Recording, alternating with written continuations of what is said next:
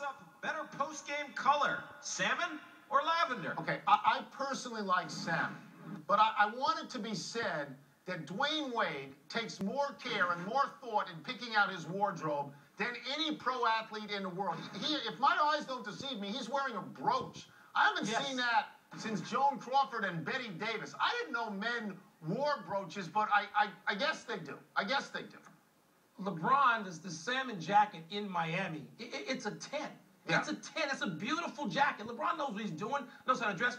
But Dwayne Wade is the best dressed athlete in sports today because Alonzo Mourning, who would otherwise be the best dressed, is not an active athlete anymore. And you know this because these are your rankings. Dwayne, by the way, we talked about the lavender sweater. I complimented him. He said it was, quote, a Chicago player look, and I would appreciate that. And he very much appreciated me complimenting him. I am honored to be part of that Mr. Blackwell of athletic fashion. Wade.